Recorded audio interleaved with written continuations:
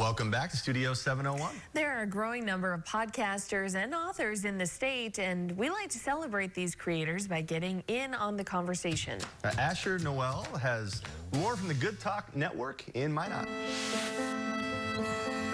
We've all heard the phrase, that kind of thing doesn't happen in our town. But here on Midwest Murder, we will shatter that false reality.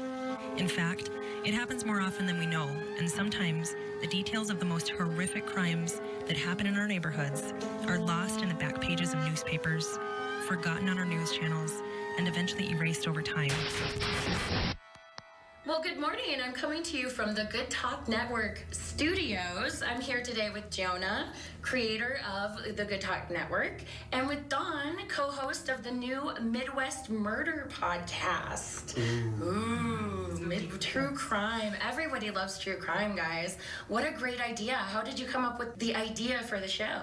Well, like you said, it's a pretty sensational podcast topic right now. A lot of people are into true crime, the documentaries, the TV shows, and the podcasts, the most popular and rising genre in the podcast world.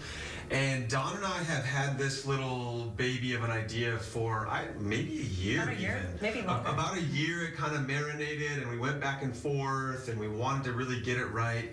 And we really just finally decided that now was the time. I think what sort of triggered it was CJ Wynn. She's a North Dakotan, and she's the recent author of a new true crime novel, Wilder Intentions, and that was about the murder of Angela Wilder that occurred in Minot. She was a guest on the Good Talk podcast, and I mentioned to her, I said, you know, we've been going back and forth, my friend Dawn and I, about doing a murder podcast. And after my talk with her, and I read her book, and I was like, yes, we need to do this. We need to bring some of these stories to life.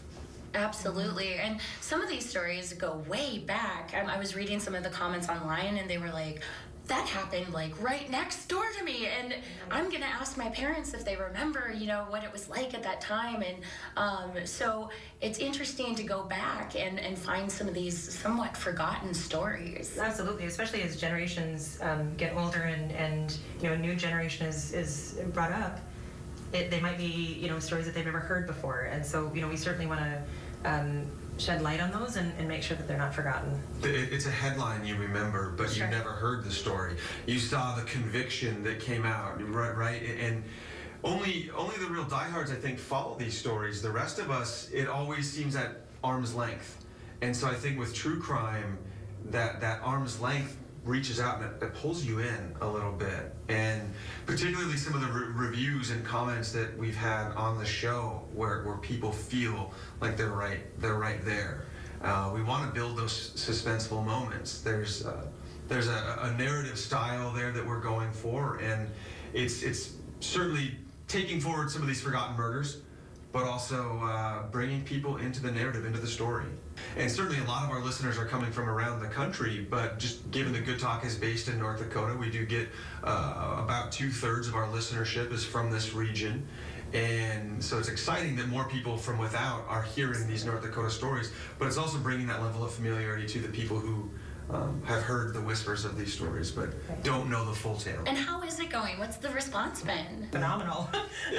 Yeah, really, we're very excited about the response to Midwest Murder. We're close to trending on iTunes, and we've been asking everybody who listens, the biggest thing you can do to help a podcast like Midwest Murder is take 39 seconds out of your day, give it a 5-star rating on iTunes, and drop a quick review, even if it's just 2 or 3 sentences. That's really what helps perpetuate Midwest Murder in the algorithms. Well, I've certainly been seeing those comments on Facebook. The Good Talk Network fans are very active online community, and I hear you're doing something special for them for the holidays. We have something really exciting on December 26th. We're asking everybody to gather around the internet with the Goodnight Live team, and we're bringing you the Goodnight Live Stream Christmas Special, Saturday, December 26th. All the great elements with our host Jake Throwkill, the monologue, the comedy, the skits, bits, this time with a festive twist. Oh, like those old Dean Martin, Frank Sinatra specials. It'll be a wonderful time, and I'm sure many of our 701 viewers will love to check that out. Speaking of being able to check out your stuff, where can we find Midwest Murder? It's a good question. Very easy. Every other Monday, a new episode comes out, and you can get it on iTunes, Spotify, literally anywhere podcast can be found. If you Google Midwest Murder, you should be taken right to us. And we're also on all social media platforms, Instagram, Twitter, Facebook. Get out there, rate, review, subscribe, Midwest Murder. Well, thank you so much for having me, you guys. It has been such a fun time. It always is at the Good Talk Network studios. And back to you, Amber.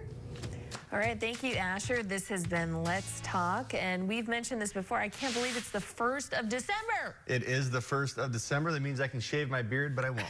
I was just going to say, how was the month for you? It was good. I mean, I wish my beard grew a little bit faster, but, you know, it is what it is. No Shave November, and it's continuing into December. Also, keep it here. We're going to find out what national